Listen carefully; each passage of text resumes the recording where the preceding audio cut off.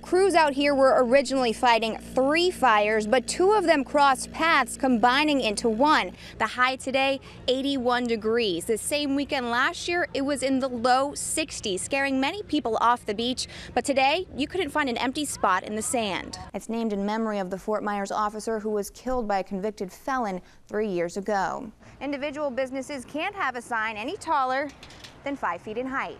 While the weather has slowed down some of the efforts out here on the Gulf, it hasn't completely stopped all of them. As you can see behind me, helicopters are flying out along the coast, dropping bags of sand to further protect the area. Here's a better look at what was causing the problem. Now that this massive derrick has been removed from the waterway, police will be able to monitor nearly 30 locations throughout the city, but they say it's not because of an increase in crime, but instead for your own personal protection. We're actually going on hour 20 for the search for Paul Collins, who's been wanted in St. Martinville since July 6 for allegedly shooting and killing his estranged wife. The streets of this Englewood neighborhood are pretty quiet, but residents have some harsh words to say about their neighbor, Jimmy Sabja. Disgusting.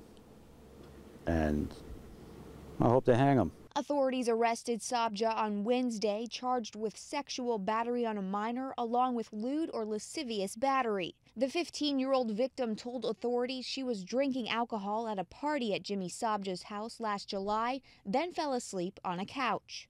According to the arrest report, she told detectives the last thing she remembered was being in Jimmy's bedroom and Jimmy was performing sexual acts on her. Sexual acts too graphic to say on TV. We went to Sabja's house and spoke with his wife, who tells us the party that night was for her birthday with nearly 40 people in attendance. Adults, little kids, it was a family party. A family party, she says, that included the 15-year-old victim and her parents, people she claims were family friends. At least up until the night of the party. Sabja's wife, Melissa, says her husband was wrongfully accused, but offers an excuse for whatever he may have done that night. You know, when you're drunk, you know, things happen, you don't remember things. I've never raped an underage child when I was drunk. I don't have no more comment. Sabja's bond totals more than $60,000. Authorities say it's so high because the judge found probable cause to keep him in jail.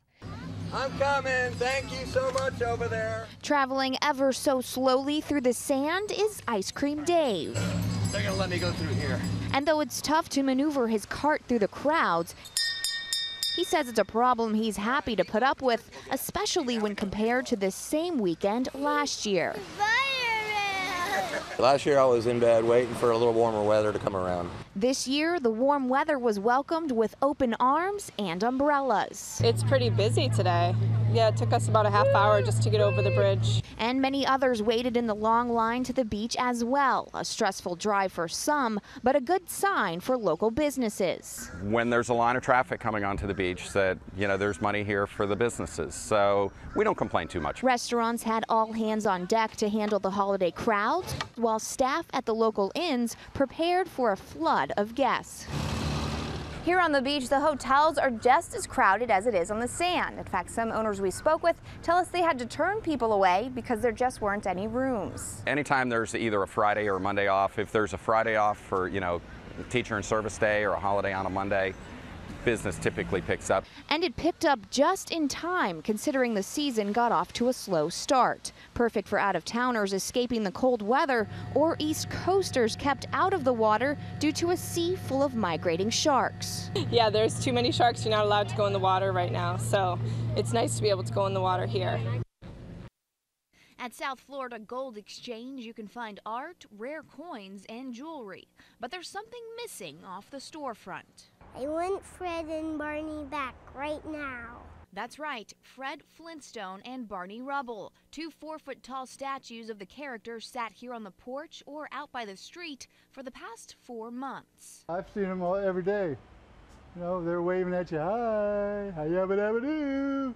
Fred and Barney were a popular sight to see out here on the storefront. They were taken out each morning and put away at night. But when the shop owner left them alone out here on the patio for about an hour and a half, he came back to his store to find they were missing. The two statues were a good way to advertise for the shop while bringing together residents from around the area. Most of the children in the neighborhood would come and want to have their pictures taken with them. Children like 6-year-old Ryan Emirates, who's not happy about the crime. Don't like it. They're my friends. Friends now gone, leaving behind a sad 6-year-old while teaching those at the Gold Exchange a valuable lesson. Don't leave Fred and Barney outside by themselves for more than an hour. Somebody's going to kidnap them.